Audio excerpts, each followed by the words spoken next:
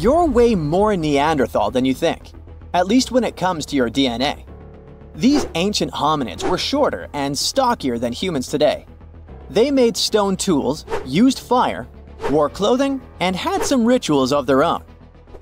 The official theory says that they went extinct 40,000 years ago, but a new study says Neanderthals probably never really disappeared completely, but could have mixed with modern humans. It looks like every modern human has about 3% of the Neanderthal genome in their DNA. If it's accurate, it means Neanderthals were more connected with our ancestors than we previously thought, and shared a long history of living together. Neanderthals were very close relatives of modern humans, but our families separated about 500,000 years ago. More than 10 years ago, scientists discovered that Neanderthals had families with the early humans who traveled out of Africa. Because of this, people living outside of Africa today have about 1 to 2% of Neanderthal DNA in their genes. We now have only 3 really good examples of complete genetic code from these ancient hominids. The first one comes from bones found in a cave in Croatia that are 50,000 to 65,000 years old. 2 more examples, which are about 80,000 and 50,000 years old, were found in caves in Eurasia. Scientists still aren't sure as much about how modern human DNA got into the Neanderthal genetic alphabet because they don't have enough material to study. But they did compare the existing DNA of 3 Neanderthals with the DNA of 2,000 modern humans. They found that the Neanderthal DNA might be made up to 3.7% of modern human genetic code. It means that in the ancient Neanderthal population, about 1 in 30 parents were modern humans. The scientists found that modern human DNA got mixed into the Neanderthal genetic alphabet during at least 2 periods when humans and Neanderthals were interbreeding. This happened once about 200,000 to 250,000 years ago, and again about 100,000 to 120,000 years ago. There might have been other times they mixed, but we can't see those in the DNA we have now. Another recent study, which hasn't been fully checked by other scientists yet, says that most of the Neanderthal DNA in modern humans came from one big period of mixing, about 47,000 years ago, that lasted for almost 7,000 years. Scientists found skulls that are about 100,000 years old in 2 caves in the Middle East. These skulls look like they belonged to early modern humans, but have some features like bigger eyebrows that might show they had Neanderthal DNA. This could be because of gene flow from Neanderthals, and it fits in the mixing time frame. The study also looked at the genetic differences in the 3 Neanderthal genomes and found out that Neanderthals had an even smaller population than scientists thought before. It could be another proof that Neanderthals didn't just go extinct, but became part of the modern human gene pool. Many groups of modern humans left Africa and mixed with Neanderthals so much that Neanderthals couldn't stay separate. In the future, scientists want to study how modern human DNA affected Neanderthals. This could help us understand if this mixing had good or bad effects on Neanderthals. Neanderthals aren't our only relatives from the past.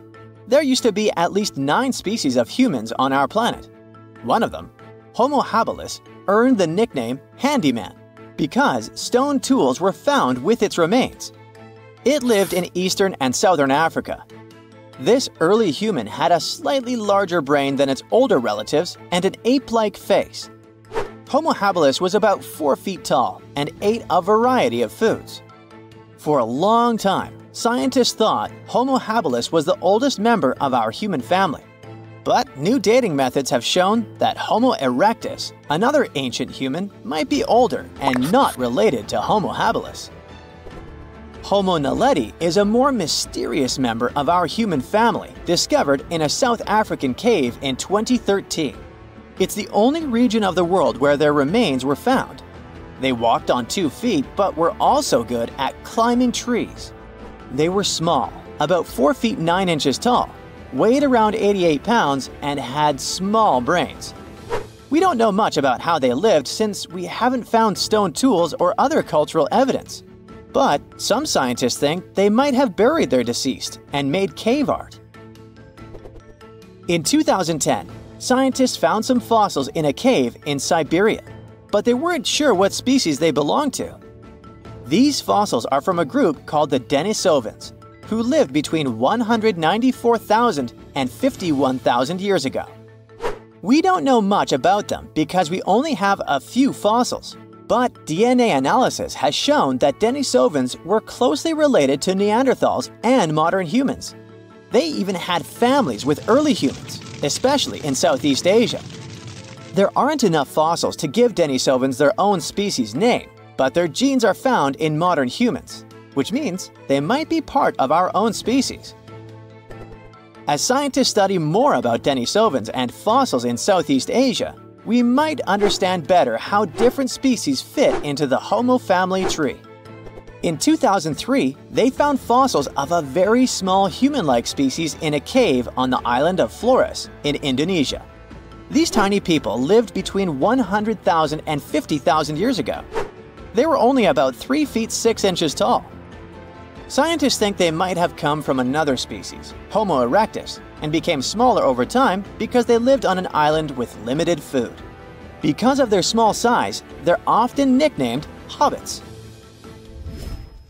Around 40,000 years ago, Homo sapiens, yep, that's us, were the last humans left out of many different kinds of human-like species that walked on 2 legs. So, the logical question is, what happened to the others? And what did we have to do with their disappearance? Some scientists think we survived because our offspring lived longer, or because we were better at handling changes in the weather. Others think we might have competed with other human species, or maybe mixed with them and shared genes. About 300,000 years ago, the first Homo sapiens lived in Africa. They didn't look exactly like us, but they were more similar to us than other early humans. They had tall, round skulls with almost straight foreheads. Unlike Neanderthals, they didn't have thick brows or jutting jaws like Homo naledi. They also had chins, which no other early humans had, though we still don't know why. Homo sapiens lived in bigger groups and had more genetic diversity compared to other early humans. This helped us in many ways, not just in staying healthy. Having big social networks across different places was like having a safety net. If we ran out of food or water, we could go to other groups we were connected to, and they would help us because we weren't strangers, we were family. These big networks also helped these early humans share new ideas and inventions. A big simulation showed that later species of humans could live in many different environments because of these wide networks and the ability to adapt. We know that Neanderthals were really smart, but Homo sapiens might have been just a little bit smarter. Small inventions like weaving and sewing needles could have given Homo sapiens an edge. Scientists have found evidence of weaving from 35,000 years ago and sewing needles from 30,000 years ago. Weaving lets you make things like baskets and nets to catch food. Sewing needles help you make better clothes and tents, which keep you and your youngsters warm and safe, which is very important for survival. Remember the Neanderthals? Our superstar humanoid cousins of the Pleistocene era in all their wide-nosed and slope-foreheaded glory? They roamed through Europe and Asia for over 350,000 years before they vanished. This was around the same time our ancestors, the Homo sapiens, decided to take a vacation from Africa and explore the world. We may never know what truly happened to the Neanderthals and why they didn't make it to the present times, but thanks to some hefty archaeological digging and impressive fossil finds, we now know a bit more about them. One theory for their disappearance is that the climate wasn't suitable for them anymore. Supporters of this idea think Mother Nature turned on the Neanderthals and sent them packing. Unfortunately, if we look at Neanderthal archaeological sites in Italy, for example, there are no signs of weather catastrophes that could have wiped out this entire species. Others believe there was a bit of resource competition between Neanderthals and humans. That's why specialists also dug around several other archaeological sites where Neanderthals and sapiens might have rubbed elbows for about 3,000 years. In this case, it does seem that the Neanderthals were a bit behind with their tools. Their technology was like flip phones in the age of VR. But who knows if these two species ever crossed paths in that particular region? The evidence is still fuzzy. how they went extinct isn't the only information we're curious about when it comes to Neanderthals. Other scientists, for instance, are trying to decode some of the Neanderthal molecular barcodes to identify their specific traits, some of which you might share, believe it or not. Sure, Neanderthals as a whole species did, in fact, go extinct, but that's not to say remnants of their DNA can't be found in humans. Now, you know how things go when folks live near each other. Some genetic mixing was bound to happen. The evidence? A dash of Neanderthal DNA which was found in modern folks. Now, this is where the plot thickens. Scientists thought that since Neanderthals never lived in Africa, their DNA wouldn't be found in modern African populations. Well, it turns out that African people have about 0.5% Neanderthal DNA too. This doesn't mean our Neanderthal relatives simply teleported through African territories without leaving any trace behind. What this discovery actually implies is that early humans might have visited Europe, mixed their genetic material with that of Neanderthals, after which they returned to Africa. That's a lot of migration. How did we stumble upon that Neanderthal DNA these days, you might wonder? Well, scientists gathered thousands of people from all around the world. Participants came from places like East Asia, Europe, South Asia, America, and Africa. Percentages may vary, sure, but around 20% of the good old Neanderthal DNA is still found in US modern folks. Sure, the average Joe only carries about 2% of that caveman swagger. If you're from certain places or families that have a smidge more Neanderthal in their gene soup, you're looking at 3% tops. Is there anything in particular that we share with our long-gone humanoid cousins? As it turns out, our Neanderthal ancestors gifted us more than just their company for some thousands of years. They also passed down the incredible legacy of their noses. Well, you see, the Neanderthals were outfitted with some seriously high-rising sniffers. These weren't just cosmetic, they were also quite the asset in chilly climates.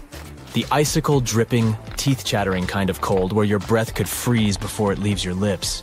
During those days, the Neanderthal noses worked as personal heaters, warming and humidifying the cold, dry air they inhaled. For that kind of extreme weather, these impressive nasal skyscrapers turned out to be quite handy. When our Homo sapiens ancestors decided to leave the sunny savannas of Africa for a spot of frostbite up in Eurasia, they bumped into the Neanderthals. This encounter resulted in not just an exchange of pleasantries, but also an exchange of genes that coded for larger noses. This newfound genetic nugget was discovered by scientists who dug deep into the DNA of over 6,000 volunteers. To complete the study, these scientists meticulously compared this genetic data to snapshots of the volunteers' faces. They measured the distances between various points on each face, such as the height of the volunteers' nose bridges. They then played a game of spot the genetic marker to identify if certain facial traits were linked with specific genes. By the end of this exciting chase, they hit the jackpot. 33 shiny new genome areas were linked to facial features. One standout gene, named ATF3, was traced back to our Neanderthal ancestors and seemed to be the maestro of controlling nose height. Participants with Native American ancestry had Neanderthal hand-me-downs in this gene, contributing to their taller noses. Think of the ATF3 gene as a Neanderthal housewarming gift to us humans as we stepped into colder climates from Africa. Interestingly, this isn't the first time our ancestors have played pass the gene. Back in 2021, the same research team uncovered a gene influencing lip shape called TBX15. This gene was a little love note from the Denisovans, another set of our ancient relatives, who lived in Asia and went extinct around 30,000 years ago. Another part of the scientific community believes our Neanderthal buddies had this weird genetic feature when it came to their brains. Is that why they didn't make it? Through this theory, it was suggested that US humans might owe our brainy edge to a quirky gene mutation. This mutation gave our neocortex, that's the smarty pants part of the brain, a little population boom in the neuron department. This amazing gene of ours isn't all that different from the Neanderthal version. It's just one amino acid off, just like ordering a coffee with one sugar instead of none. This tiny tweak is found in virtually all modern humans. Meanwhile, our extinct relatives, the Neanderthals, Denisovans, and other primate pals, all missed the mutation memo, at least according to the study. Now, let's not get ahead of ourselves.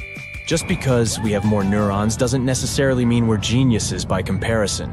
But these results do suggest that we might have rewired the brain in a way that gave us a cognitive leg up.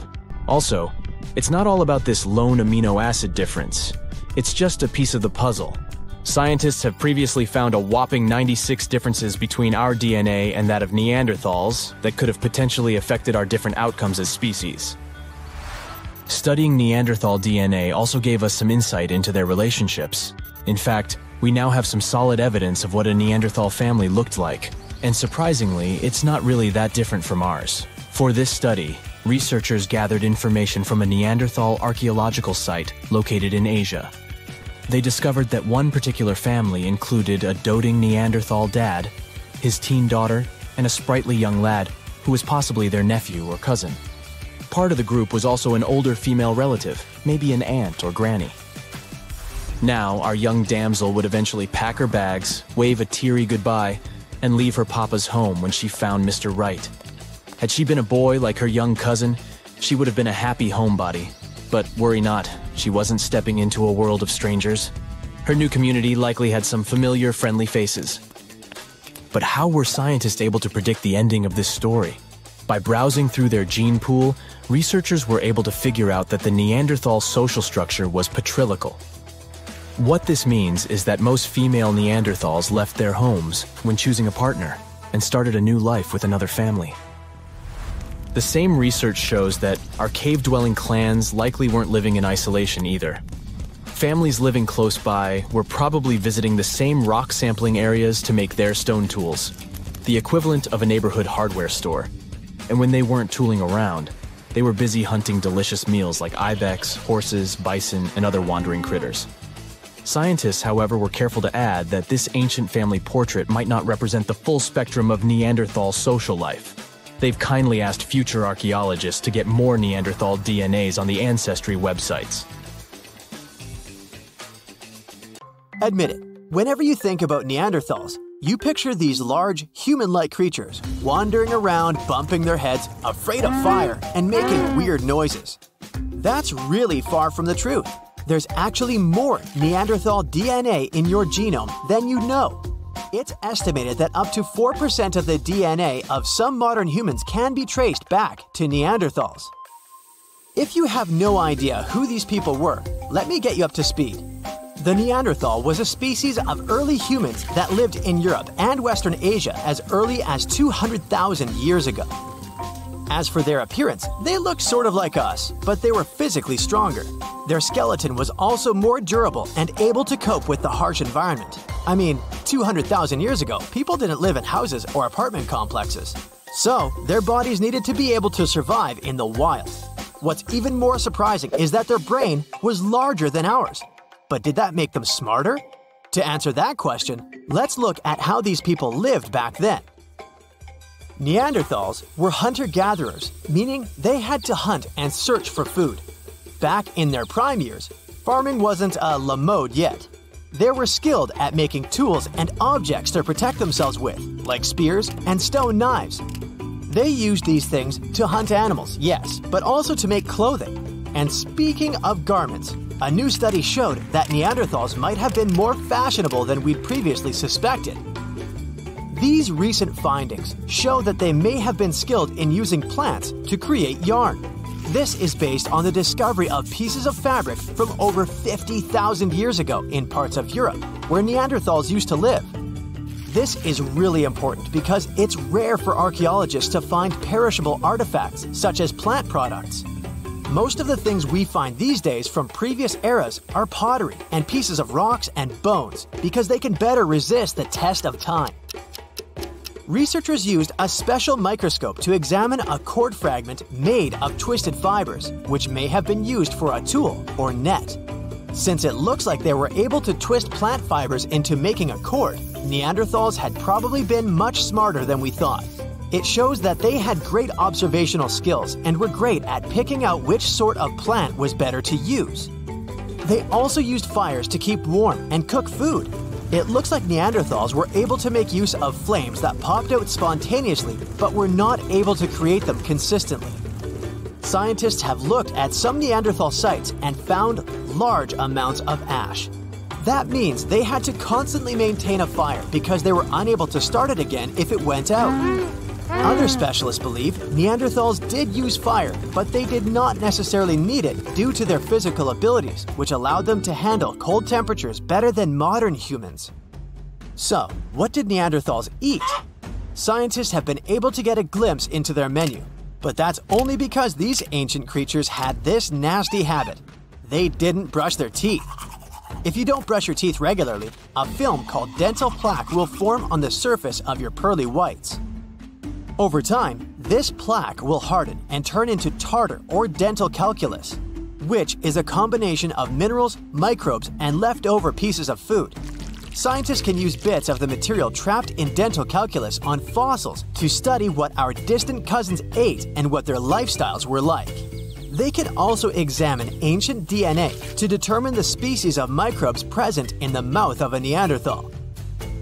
Turns out that those living in Belgium ate mostly meat, including woolly rhinoceros and wild sheep, according to the DNA found in their teeth.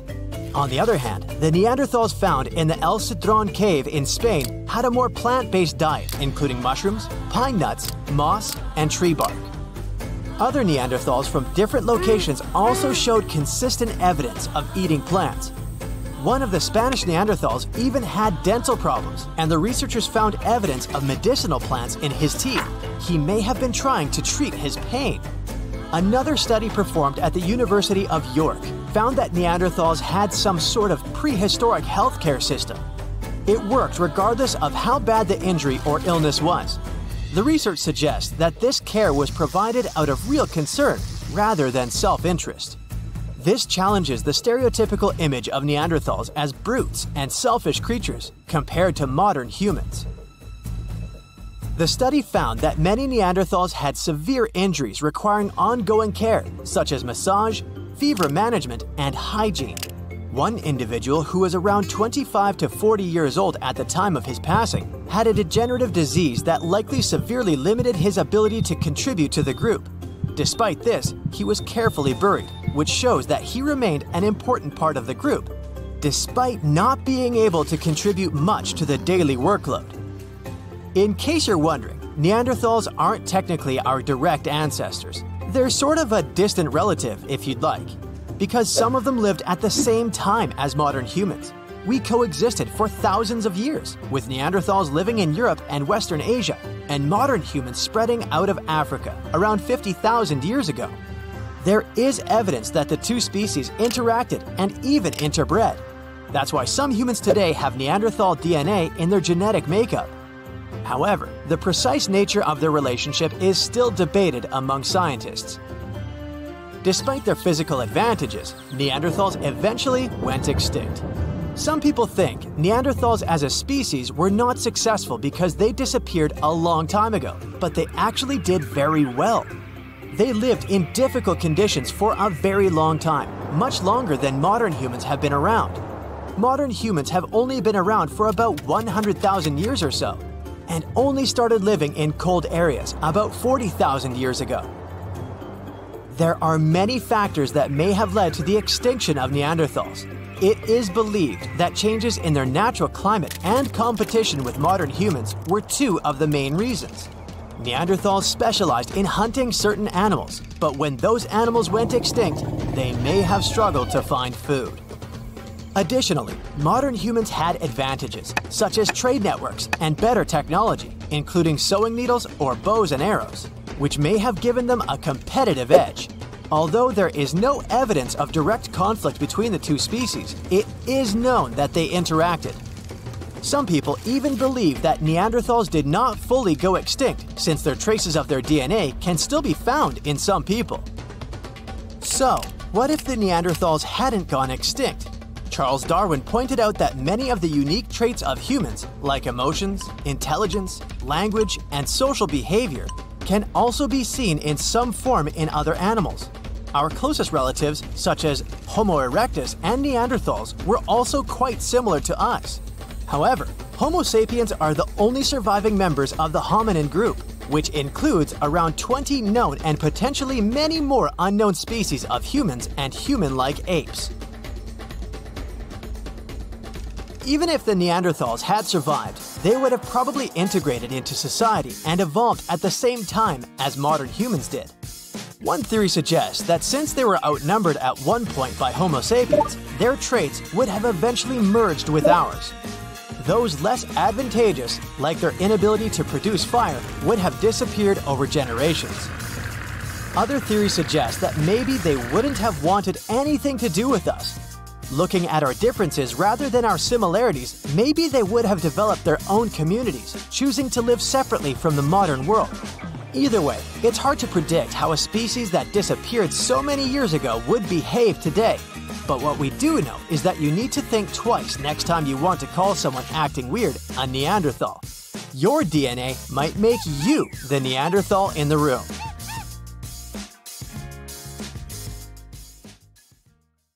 "54,000 years ago, there was one interesting group that lived in caves. A father, daughter, and a couple of other members who were their close relatives. And the cool thing here is that they were the first Neanderthal family we know about. A team of scientists studied ancient DNA from their teeth and bones to learn more about early human society. And this research showed a cool thing. They probably lived in these caves at the same time, together. There were 11 Neanderthals that lived together in one cave, and 2 others from another cave that was somewhere close in the neighborhood. So there were 13 of them, 8 grown-ups and 5 kids. Together with their DNA, scientists also found their stone tools and animal bones. Neanderthals are the ancient human relatives that are definitely the closest ones to us. Their skull was long and flattened if you compare it to the skull of Homo sapiens that's more globular. They also had this specific prominent brow ridge above the eyes. You can easily recognize them by their face too, with the central part of the face protruding forward. Plus, they had a large, broad nose. Some believe their nose was a way of adapting to living in cold, dry environments. When the inside of the nose is bigger, it moistens and warms the air you breathe better. Unlike us, they didn't have much of a chin. Also, scratch marks on their front teeth tell us Neanderthals used them like a third hand when they would prepare food and work with materials they used. Their bodies were strong and muscular, with wide shoulders and hips. Their average height was 5 to 5.7 feet, with a weight of 140 to 180 pounds. Their stocky appearance with short lower arm and lower leg bones minimized their skin surface, better protecting them from the cold. Their lifespan was about 30 years, even though some of them lived longer than that. Neanderthals would dwell in regions that are now Europe and Asia for over 350,000 years. They disappeared somewhere around 40,000 years ago. That's about the time we could find traces of Homo sapiens in Europe. Their families were close-knit groups of 10 to 20. That's a lot less than the population of any ancient or modern human community. It's more like the size of groups of endangered species that are close to going extinct. These Neanderthals lived in their caves with small communities, but they didn't live isolated from the rest of their kind. They relied on each other for survival. They took care of one another, especially those who couldn't care for themselves. Also, their caves aren't as primitive as we might imagine. For example, they had a hole close to hearths and they would probably use it to heat water. Also, they would organize their space. They had sleeping areas, parts of the cave where they could leave trash, and areas where they could make stone tools and prepare their food. They would travel through the river valleys to catch their prey, such as bison, ibex, horses, and other animals. They were skilled in planning their strategies. Some studies showed they were aware of reindeer migration patterns, so they would plan their actions according to their predictions of where their prey could move. One of the biggest animals they would go after was the woolly mammoth. You know them, a relative of modern elephants covered in fur with a weight of up to 12,000 pounds that went extinct a long time ago. And studies showed woolly mammoths and Neanderthals shared some genetic traits. It's not that surprising when you think about it. Both species developed from African ancestors before they managed to adapt to the cold, harsh climates of Eurasia during the Ice Age. So they faced similar conditions and both went extinct at about the same time. Neanderthals also used stone to make tools, similar to ones other early humans used, such as scrapers and blades made from stone flakes. These tools scientists found in both of the caves they studied are created using the same raw materials. That means the communities probably hung out and interacted with each other in some way. Until the 20th century, many thought that Neanderthals were very different from modern humans, considering their genetics, physical appearance, and behavior. But more recent discoveries about this well-preserved Eurasian fossil population have shown that some of the people in it were the same as people alive today. Neanderthals lived before and during the last ice age, in some of the harshest places that humans have ever lived. Besides their tools and catching animals, they also gathered plants from around their area. They would also eat cooked vegetables relatively often. Their ability to stay alive for tens of thousands of years during the last ice age is a good example of how humans can adapt to almost any situation. Neanderthals made the earliest cave art that we know about. Scientists explored 3 Spanish caves where they lived, and all of them had black and red paintings of dots, animals, and geometric symbols, together with handprints, hand stencils, and engravings. These paintings were made more than 60,000 years ago. Since Homo sapiens came to Europe 20,000 years after that, we can assume Neanderthals were the only human species on the continent at the time, so they must have been the ones who created this art. Also, these caves were 435 miles apart, so it wasn't like only some of the Neanderthals knew about it. Paintings were obviously their long-lived tradition. They were also big fans of fashion. They made their own jewelry, some of it out of eagle talons. The oldest examples we could find are nearly 130,000 years old. They also most likely used pigment to camouflage or decorate their bodies. Also, Homo sapiens weren't the only species that used fires. Researchers looked at more than 140 fireplace sites across Europe and realized Neanderthals used fire there for a long time too. These signs included charcoal, burned bones, and heated stone artifacts. Neanderthals used fire for cooking food and making tools. They would stick wooden shafts into pieces of stone with pitch, which would be like natural glue. Since burning the bark of birch trees is the only way to make this sticky liquid, the Neanderthals must have been able to control fire. Most people imagine Neanderthals probably grunted, but that's not true in reality. They didn't quite sound like us either. Their big chest, posture, and the shape of their throats probably resulted in a voice that was louder and higher pitched than the average human's voice. They probably didn't have sophisticated vocabularies as we do, but they could use complex speech because they had the hyoid bone. It's this little thing we have in our neck too, the one that supports the root of our tongue. It's the same feature that allows us to vocalize as we do. They were more similar to us than we might expect. Some believe Neanderthals even built boats so they could sail across the Mediterranean. And it's not like Neanderthals lived somewhere, went extinct, and then modern humans showed up.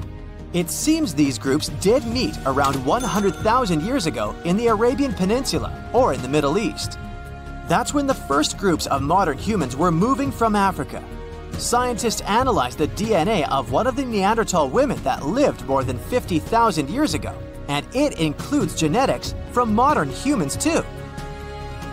Some traits we have, like skin and hair color, mood, and sleeping patterns, are connected to the amount of sunlight we get. Neanderthals lived in Europe and Asia for a long time before modern humans arrived there, so they were used to less sunlight compared to the ones who came from Africa. Neanderthals had different traits because of their exposure to less sunlight, and these traits were passed on to their offspring when they had children with modern humans.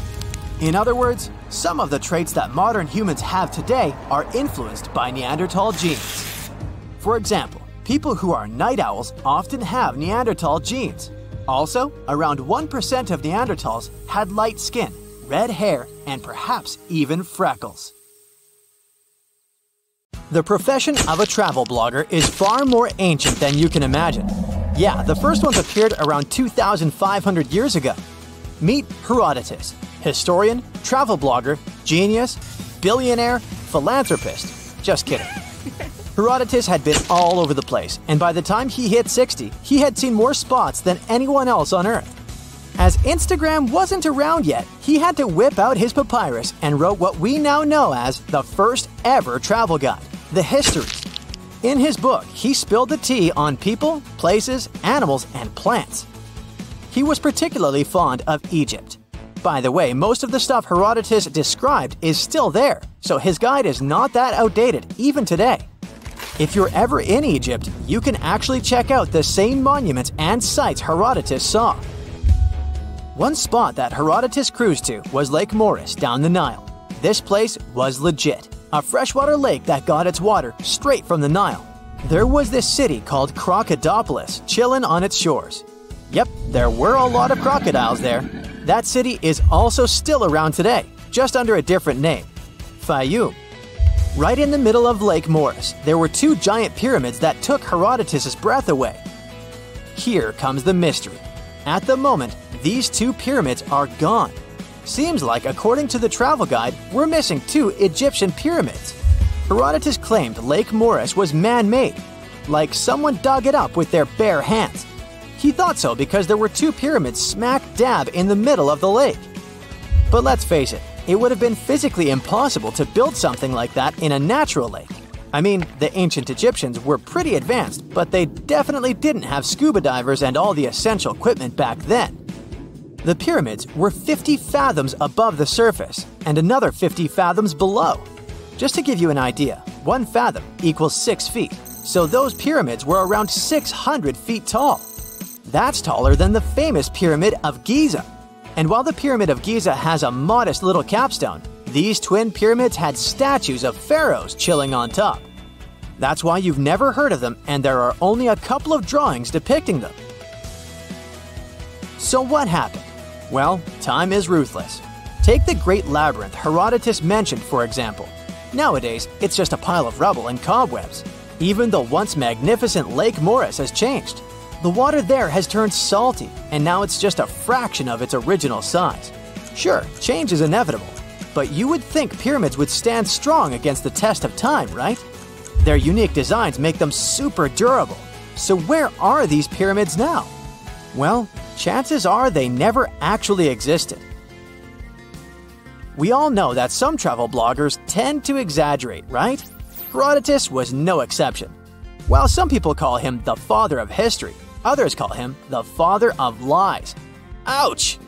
Yeah, his books have false or unverified information sometimes. For example, he totally blew up the size of the Pyramid of Giza in his guidebook. He doubled its size. But hey, cut the guy some slack. In the pre-Google era when our travel blogger lived, fact-checking was pretty complicated, especially for Herodotus, who couldn't even read those funky Egyptian hieroglyphics. He had to rely on the locals for info. Those inconsistencies in Herodotus' book might be just one epic prank pulled by mischievous locals on a clueless tourist. Classic.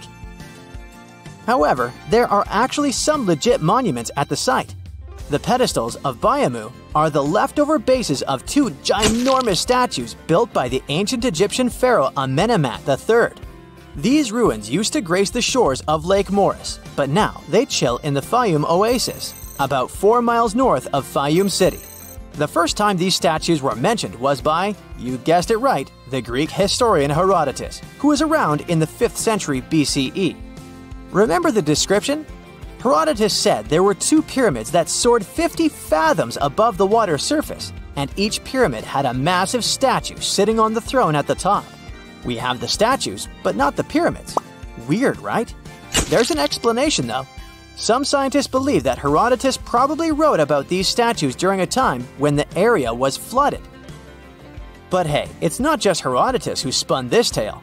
Diodorus the Sicilian and Pliny the Elder also jumped on the bandwagon, repeating similar claims about these colossal statues. However, let's not forget that Herodotus might have been a bit lazy. He never actually got up close and personal with the statues, he just saw them from across the lake. So picture this: hazy silhouettes in the distance and Herodotus' imagination running wild with their grandeur. The description matches, except for the height. While Lake Morris pyramids seem to be a myth debunked, there's another mystery waiting to be unveiled. Some time ago, archaeology researcher Angela Mickle dropped a crazy discovery. She claimed to have found not one, but 2 lost pyramid sites in Egypt. The craziest part is that she didn't even have to leave her couch to find them. She basically found those pyramids online. After spending 10 years studying Google Earth, Angela managed to pinpoint these 2 areas along the Nile Basin. They're about 90 miles apart, and both have some funky-shaped mounds. The first one is chilling by the Nile in Upper Egypt, just 12 miles away from Abu Sidoum. The second one, 90 miles north, has a 140 feet wide 4-sided shape. The second site even has a massive triangular plateau that's a staggering 620 feet wide. Angela wrote on Google Earth Anomalies back in 2012, saying that the mound looked super flat on top and had a crazy symmetrical triangular shape that had been worn away over time. And the second site? It got this square center that's totally out of the ordinary for a mound this size. It almost looks like a pyramid when you see it from above. But not everyone is convinced. Some Egyptologists say these mounds are just geological features called buttes. Apparently, they're pretty common in the local Fayum Desert. These buttes form when sediment piles up and there's a stubborn layer that doesn't want to erode. So when the surrounding sediment washes away, that tough layer stays put and makes the hill all flat. Still, this one's just a theory as of now. By the way, Egyptian archaeologists just made one more incredible discovery. This time, it's not a theory, but an actual site. In January 2023, they found a complete residential city from the Roman era right in the heart of Luxor, a southern city in Egypt. This ancient city, dating back 1,800 years to the 2nd and 3rd centuries, is actually the oldest and most important city ever found on the eastern bank of Luxor. The archaeologists uncovered a bunch of awesome stuff during their excavations. They found several residential buildings, 2 pigeon towers that were used to house pigeons or doves, and even some metal workshops. Inside those workshops, they stumbled upon a treasure trove of pots, tools, and Roman coins made of bronze and copper. It's like a real-life time capsule. This kind of find is pretty rare in Egypt. Usually, they come across temples and tombs during excavations, especially on Luxor's west bank, where the famous Valley of the Queens and Valley of the Kings are located. But this time, it's all about this amazing residential city. And get this, back in April 2021, they announced the discovery of a lost golden city on Luxor's west bank that's 3,000 years old. The archaeological team called it the largest ancient city ever found in Egypt. It's like they're uncovering hidden treasures left and right. One iced frappuccino for me, please, and with a double shot.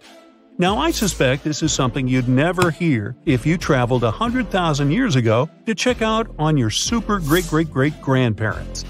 First off, you wouldn't hear anything resembling human speech for a simple reason. The early humans developed a capacity for language about 50,000 years ago.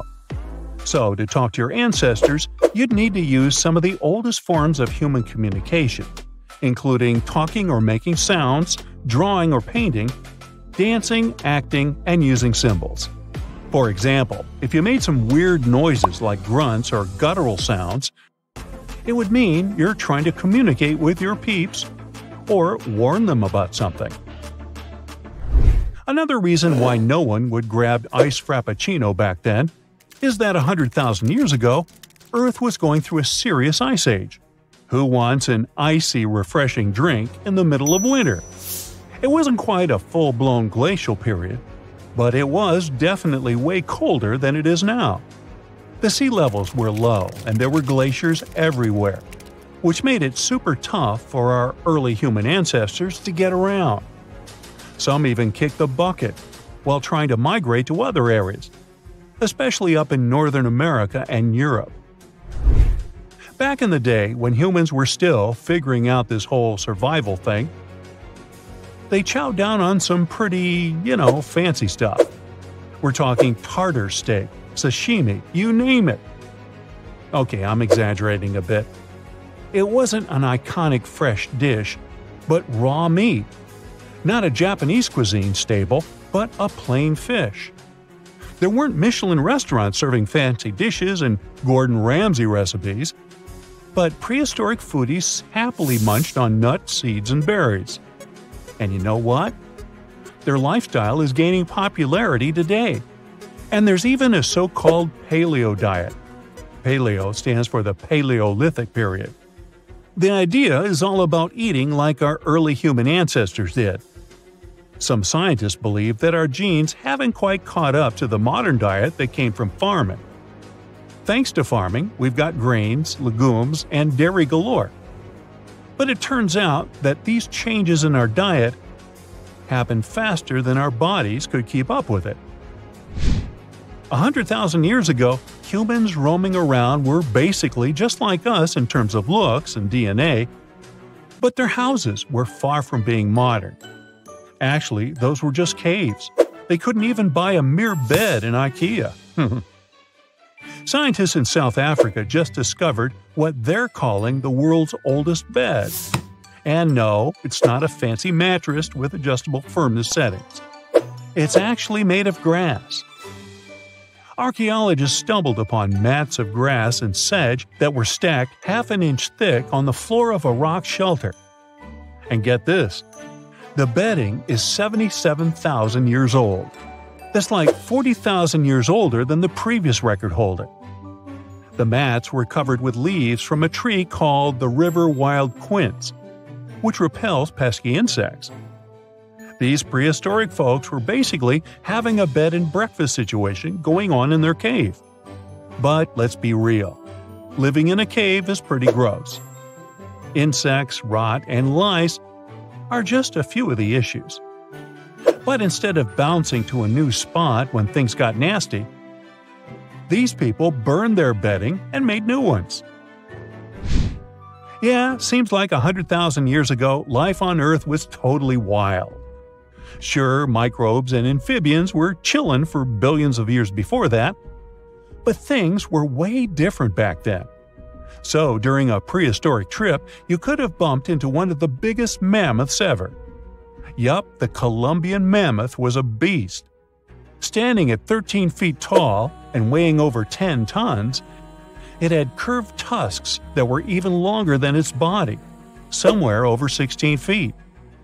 These weren't like those woolly mammoths you see in movies with their thick brown fur. The Columbian mammoths didn't need that kind of coat, because they didn't live in the icy regions of Europe and North America. But don't let their lack of fur trick you. These creatures were massive, and could have been a real threat to humans who lived near them, even though they were plant eaters. Another beast you'd stay away from is Toxodon. This land animal had some seriously cool curved teeth that gave it its name. It looked like a rhino, but with some similarities to rodents too. The last one was spotted only 5,000 years ago, and that's pretty recent in the grand scheme of things. Charles Darwin even used the Toxodon as an example to explain evolution and anatomical differences. Some people think it might have been semi-aquatic, but its grass-eating habits suggest otherwise. Not only was the Earth full of cool animals, but it also had a diverse human population. There were all sorts of new species popping up left and right, and they were on the move, looking for a better place to call home than Africa's dry and dusty areas. One of those species was Homo floresiensis, aka the hobbits. These little guys were only about 3 feet tall and hunted for their food using stone tools. They were totally unknown until recently, when scientists found their remains in caves all over the world. Homo erectus were the first humans who actually looked like us. They were total trendsetters, standing upright and all. They were the first to explore outside of Africa and check out other continents. These guys were pretty smart too, making cool tools and even cooking their own food. But unfortunately, they got a little too comfortable and lazy. They didn't keep up with the changing climate and eventually went extinct. It's a shame really, because while other humans were hustling to improve their tools and survive, Homo erectus just couldn't keep up with the times. Lesson learned: don't be afraid to get out of your comfort zone. Homo sapien Neanderthals were basically our ancient cousins who lived in Europe and Asia. They were pretty smart and used fancy stone tools to hunt and survive. But let's not get too carried away with their intelligence, okay? The media likes to hype them up as geniuses, but there's not a ton of evidence to back that up. Modern people are the only non-extinct human species. You and I are part of the Homo sapiens sapiens subgroup that roamed the Earth 100,000 years ago too. We were so smart that we even migrated out of Africa to Europe and Asia. Our intelligence was apparent from the very beginning. By the way, the era we're traveling in was called the Stone Age, as back then people learned how to tame stones. That was a tremendously large era that started over 2 million years ago, and it only finished in 3300 BCE. Let's dive into Plombos Cave. It's a super cool spot located in the Plombos Private Nature Reserve on the southern Cape Coast of South Africa. The cave may be small, only around 430 square feet, but it's got a big history. Early modern humans were all about Plombos Cave, visiting repeatedly between 100,000 to 70,000 years ago before a sand dune partially sealed the entrance. Above the sand dune, you'll find material from the later Stone Age. The coolest discovery? 2 pieces of ochre with geometric engravings that were found in 2002, marking one of the earliest signs of symbolic communication among early modern humans. It's about 75,000 years old. And it doesn't stop there. More engraved ochre pieces have been found in later excavations, proving that this type of communication has been around for ages. Plus, they found red lines of ochre drawn on a rock that dates back to 73,000 years ago, showing that painting was also happening back then. Also, in 2008, they discovered a 100,000-year-old ochre processing workshop with a couple of toolkits at Plombos Cave. These toolkits consisted of 2 abalone shells containing an ochre mixture that was possibly used for painting or other purposes. Our technology has sure made a quantum jump since the first tool ever was invented. But just so you know, it all started with pointed stones in Plombos Cave. Yeah, probably the reason why you have the internet today is because some prehistoric dude in Plombos Cave learned how to use pressure flaking and managed to sharpen the very first stone ever. And there were some inventions in between that, but yeah. What makes a giant, well, a giant? You know, big, enormous, you get it. Tough questions. It depends on who you ask. The ancient Greeks had cyclops, while ogres were spread out through all sorts of European folklore tales. The tallest person ever recorded was named Robert Pershing Wadlow, and he lived in the first half of the 20th century. He stood at an incredible 8 feet 11 inches tall, but had many medical issues throughout his life. Sadly, he only lived to celebrate his 22nd birthday. That's because Robert wasn't just tall. He had a condition affecting his human growth hormone, which didn't particularly make his life comfortable. Robert even had to wear leg braces in his adult years. During that same time, incredible discoveries were reported in North America. Some people claim to have uncovered weird-looking skeletons, much larger than previously associated with human beings. It immediately raised the question, did giants really used to roam our planet? Our story begins with the idea of a mound builder race. Some scientists back in the day claimed that these massive earthworks in places like the Mississippi Valley, called the Grave Creek Mound or the Great Serpent Mound, were built by some sort of prehistoric type of human, much larger and stronger than us Homo sapiens are today. From around 1812 to the 1860s, almost everyone in America writing about history was covering this mound-building race. However, not everyone agreed with the theory. There was this naturalist named Benjamin Smith Barton, for example, who warned about jumping to conclusions about giants. He believed that just because people discovered some big bones, they shouldn't immediately think of giants. But people didn't listen. Really? They simply wanted to believe about huge human-like creatures, despite not having any real scientific evidence. Newspapers were filled with these giant stories. They described finding giant skeletons, even featuring weird body parts. Con artists took advantage of the whole frenzy, with some putting together skeletons out of wood and rawhide and touring them as proof of the long-lost race of giants. Eventually, in the 1930s, an anthropologist from the Smithsonian took it upon himself to debunk the whole mystery. And his conclusions were straightforward.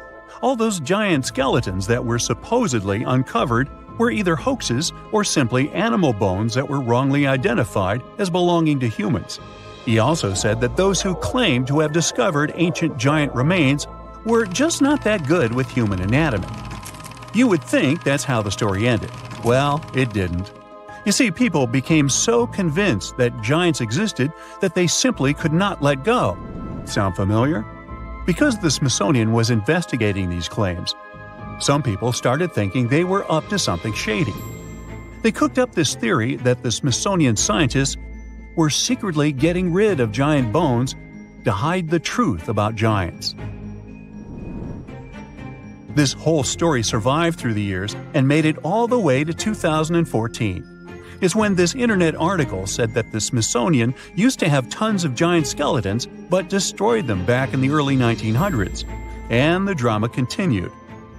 A famed publication even looked into the past of some of those Smithsonian scholars to try and pick apart their credibility. So the institute had to do some damage control. They've since added new people on the team whose job is to figure out if those bones were correctly collected and studied.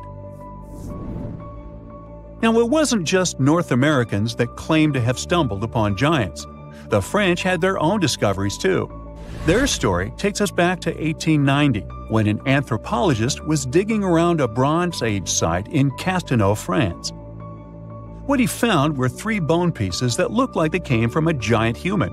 The findings included a massive thigh bone, a shin bone, and a regular upper arm bone known as a humerus. Now, if we put all these bones together and calculate the proportions, they lead us to this towering figure, somewhere between 10 and 11 feet tall. However, in 2022, contemporary scientists took another look at those bones. They concluded they most likely belonged to a cave bear, not a human. It wasn't that unusual for people back in the day to confuse giant animal bones with those of humans.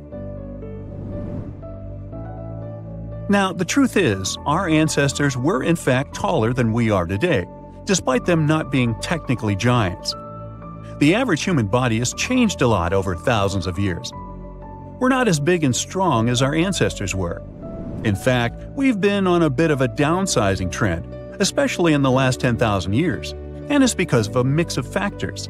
Our genes, the world around us, and how we live our lives all play a role.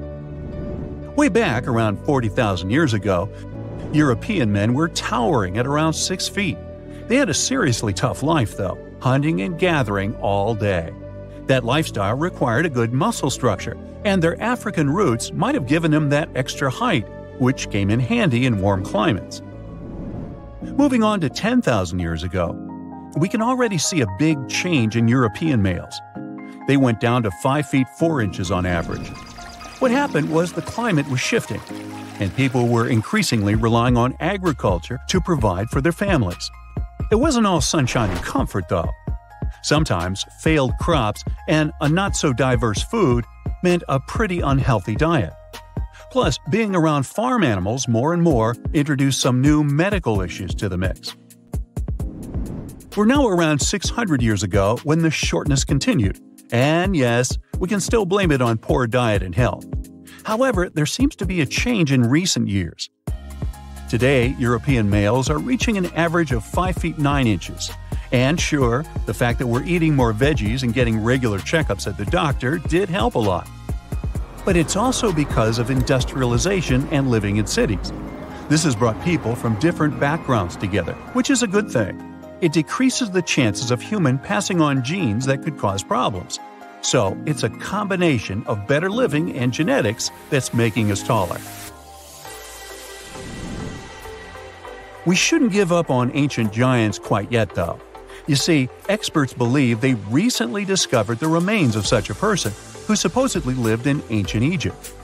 Sometimes people can actually grow to large sizes due to a condition called gigantism, the same that made Robert Pershing Wadlow grow to such an impressive height. When some archaeologists were studying ancient Egyptian mummies, they came upon an interesting skeleton.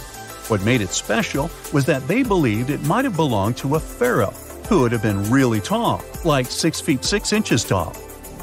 To put that in perspective, that's way taller than Ramses II, who was the tallest recorded Egyptian pharaoh and stood at about 5 feet 9 inches. These experts took a closer look at the newly found bones, especially the long ones, and found evidence of something called exuberant growth, which basically means this person's growth was off the charts. It's a clear sign of gigantism, they say. Now, this discovery is important because it makes this mummy the oldest case of gigantism in the world. No other Egyptian pharaohs were known to be giants. It's also fascinating because it tells us something about the health and nutrition of ancient Egyptian rulers. See, those pharaohs were probably better fed and healthier than regular people, which might explain why they could grow taller than the average person. Now, you might be wondering if being a giant had any drawbacks back then. Well, it's hard to say. I wasn't around then. Still, during those early dynasties in Egypt, they seemed to prefer shorter people, especially in royal service. There are a lot of ancient Egyptian stories featuring short-statured leaders and even higher spirits that locals looked up to. The reason why is still a mystery that we might never fully solve. But since this mummy was found in an elite tomb, it's possible that being a giant didn't have a social stigma attached to it at the time. Maybe he was, in fact, seen as special. Hold on to your hats, folks, because we're about to embark on an incredible journey. With the help of super smart scientists and their studies, we've asked AI to take us back a mind-blowing 2 billion years in time and show us what our awesome Earth looked like. So buckle up and let's find out. Once upon a time, way back when Earth was just a baby, around 4.5 billion years ago, hopping into a time machine and paying a visit would have been a big mistake. The whole place was a hot mess. First of all, the ground was still all gooey and molten, so landing your time machine would have been a major risk. Now, as soon as you tried to get out, you would see a completely different Earth compared to what we know today. The landscape is a patchwork of rugged mountains, sparkling seas, and vast stretches of land. Picture massive volcanoes erupting in fiery bursts, shooting gases and ash into the air. It's like a crazy fireworks show. And even if you had a fancy new machine that could hover and had special shields to handle the heat, you'd still have a hard time breathing. You see, the early Earth's atmosphere is a bit moody. Thick clouds hang in the sky, casting mysterious shadows on the land below. The air is as thin as a whisper and filled with all sorts of interesting gases like hydrogen and helium. Carbon dioxide swirls around, giving everything a vibrant green hue. Water vapor drifts through the air, creating a sense of humidity and a refreshing mist. Oh, and there might be a hint of ammonia and methane just to keep things interesting. Lots of cool gases, huh? But wait, there's something missing. Oxygen. So if you take a deep breath, you won't feel that familiar rush of air filling your lungs. On land, there are no lush forests or towering trees just yet. Instead, you find rugged, rocky terrains. Some of these ancient rocks bear the marks of intense forces, collisions and earthquakes that have shaped the land over millions of years. But amidst all this ancient beauty, something amazing is about to happen. Life, in its early stages, is evolving and preparing for its grand entrance. Simple organisms, like algae and bacteria, rule the scene. They thrive in the oceans, using the abundant carbon dioxide to grow and multiply. The waters are teeming with activity, with colorful, microscopic life forms buzzing around like a busy city. These tiny organisms are working hard, releasing oxygen as they go about their business. They're like little factories, slowly changing the composition of the atmosphere. So this is what the early Earth looked like, more or less. But why was it so nasty? And how could it have changed so much since then? You see, Earth's heat came from all sorts of crazy things happening during its formation. First off, there was some serious heat already packed into the objects that came together to make our planet. Then, as Earth grew bigger and stronger, its gravitational force got a major power boost. It pulled in more stuff, but it also gave Earth a massive bear hug, squeezing everything tightly. And you know what happens when things get squeezed? They heat up like a pressure cooker. This crazy heating had a huge impact on Earth's structure. Picture Earth as a mixed-up bag of rocks, metals, and minerals. But as things heated up, the rocks and metals got so toasty that they melted. And guess what? The denser metals sank to the center and became Earth's core, while the lighter rocky stuff floated up to become the crust and mantle. It was like Earth decided to unmix itself, creating separate layers. Scientists call this wild separation differentiation. But the heating didn't stop there. With all this mixing and moving around, Earth got even hotter. It was like turning up the heat in a giant planetary oven. All this crazy heat had some serious consequences. Earth's high temperature made everything super speedy. Tectonic plates were dancing like there was no tomorrow, making the surface super active and full of geological shenanigans. Oh, and that's not all. Earth also got showered by some serious cosmic visitors. Imagine this.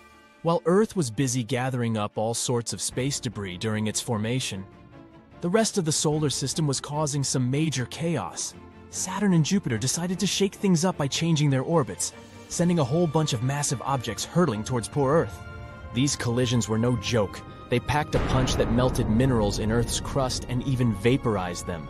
These booms were so intense that they even blew gases right out of Earth's atmosphere. Talk about a wild fireworks show. Believe it or not, we can still spot ancient battle scars from these collisions. It takes some careful detective work, but we can catch a glimpse of their aftermath. For example, there's this place called the Manitsok Crater in Greenland. Even though there's no actual crater to see, we can examine rocks that were chilling 12.5 to 15.5 miles below Earth's surface back in the day. And guess what? They bear the marks of intense and sudden shock. Now that's some tough neighborhood.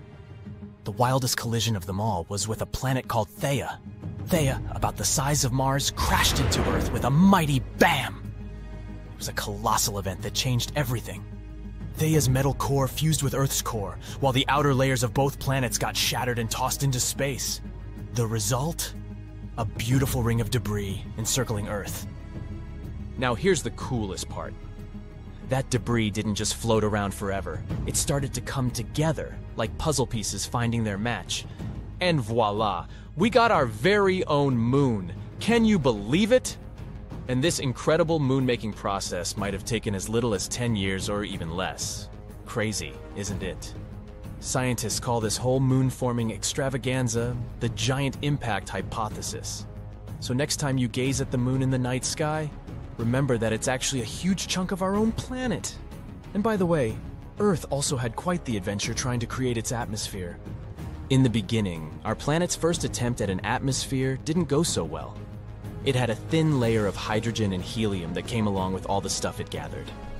But those gases were like sneaky escape artists and decided to float away into space. Bye-bye, gases! Luckily, Earth didn't give up. It went for a second round, and this time it was much more successful. Volcanic eruptions came to the rescue. They spewed out all kinds of gases like water vapor, carbon dioxide, and a whole bunch of other funky ones. Even meteorites and comets joined the party, bringing lots of water and nitrogen to the mix. Earth's atmosphere was becoming quite the party. But here's the funny thing.